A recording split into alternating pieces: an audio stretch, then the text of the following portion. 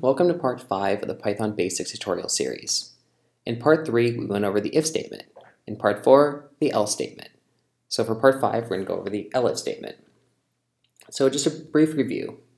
So for the if statement, you have an if, some sort of conditional which will either be evaluated to true or false. If the condition is evaluated as true, if you had something like this, it'll print your integer is even, or whatever you have indented below. If this happened to be false, then it'll ignore the code indented below the if statement and move on to the rest of the code. If you happen to have something like an if-else combination, where the if statement is evaluated to being false, the conditional for the if statement is evaluated to being false, then you'll execute the code that's indented below the else statement. Okay? So let's get on to the elif statement. And the best way to go over something is to go over examples. So briefly, an elif statement is something that must be after an if statement. Okay? Elif statements allow you to check multiple expressions for true and execute a block of code as soon as one of the conditions evaluates to true. The real benefit of this is, unlike an else statement where you can just have one as kind of like a catch-all after you evaluate everything above it, the elif statement allows you to have multiple of them. So for an example we'll go over in a little bit, I have an if statement, and then I have 5 elif statements, versus else you can only have a maximum of 1. Okay? So let's go over an example. So if I assign 10 to the variable num, I have an if statement, which just happens to be conditional that's false, so it'll move on to the elif. And then this happens to evaluate to being false too, so it'll just print the catch-all. So the way it works is, the way like if, elif, else logic works, is as soon as something is evaluated as true, then it's going to skip everything else.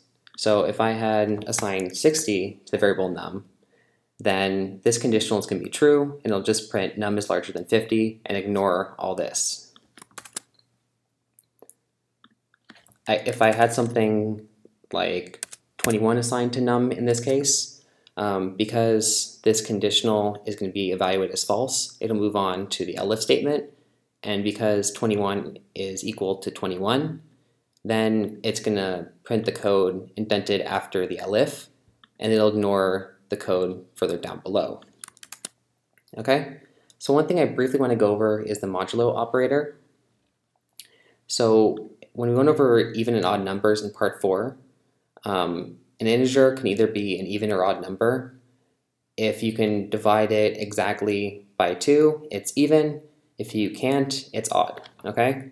So the way the modulo operator works is if I had something like 6 divided by 2, I would get 3.0, or 3 remainder 0.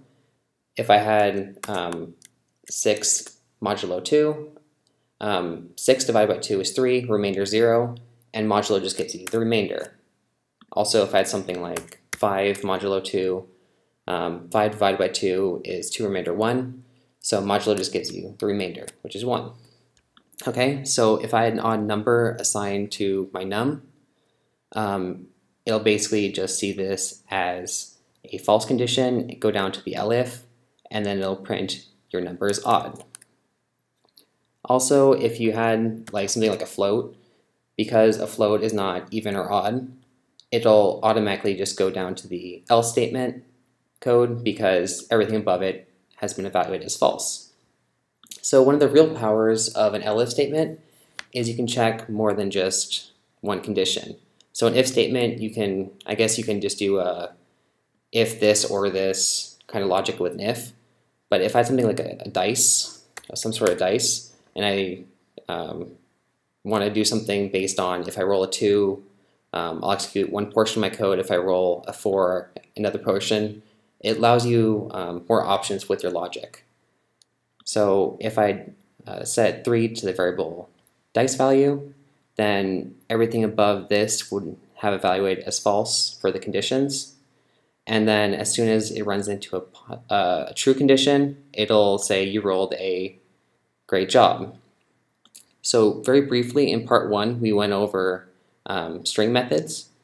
So a default method for string is format, where it'll take my variable and just insert it in these little brackets.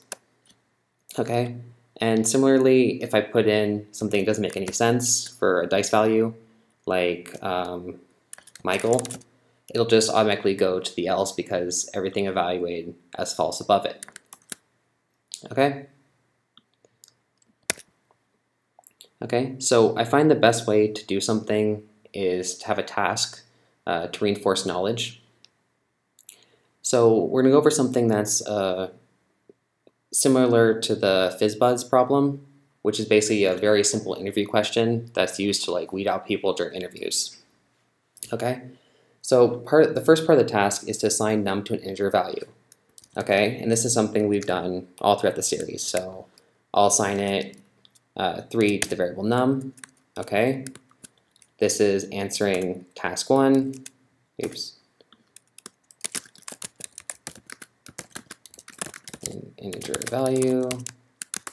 Okay, and this is just a comment, a single line comment. Okay, and then for part 2, we have to write a series of if, elif, and else statements that will print the number you assigned. So in the end, we should have some sort of product like this, where if I assign 3 to the variable num, it would print this, assuming it's not a multiple of 3, for which we'll print fizz instead of the number. And for multiples of 5, it'll print buzz. For numbers which are both multiples of 3 and 5, it'll print fizzbuzz. So multiples are a little tricky, and the best way to approach these is use the modulo operator, where when we had something before like 6 divided by 2, it's 3 remainder 0, and 6 is a multiple of 3, okay? And so on and so forth, okay? So let's go over this. So the first thing we want to do is tackle the most complex condition. So for numbers which are multiples of both 3 and 5, print fizzbuzz. And the way to do that is with the AND operator. Okay, and in part 3, I put a list of these logical operators where I had AND. If both the operands are true, then the condition becomes true. So true and true is true. Okay. If you're struggling with that, that's in part 3 of the tutorial. Okay. One sec. So if let's see, num modulo 3 is equal to 0, and if num modulo 5 is equal to 0, we're going to print fizzbuzz. Okay. The next thing to do is to evaluate what else the problem wants. So it says but for multiples of 3, print fizz instead of the number, and for multiples of 5, print buzz. So the next part we can do in either order. So if we had something like elif num modulo 3 is equal to 0, they're going to want us to print fizz.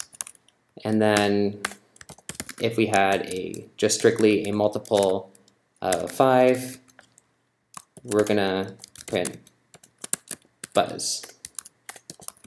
Okay? So we're not done with the task yet. So basically we just have to answer the else statement. So the original task wanted us, just in the first line, to use a series of if, elif, and else statements that'll print the number you assigned. What trips a lot of people up is this part afterward.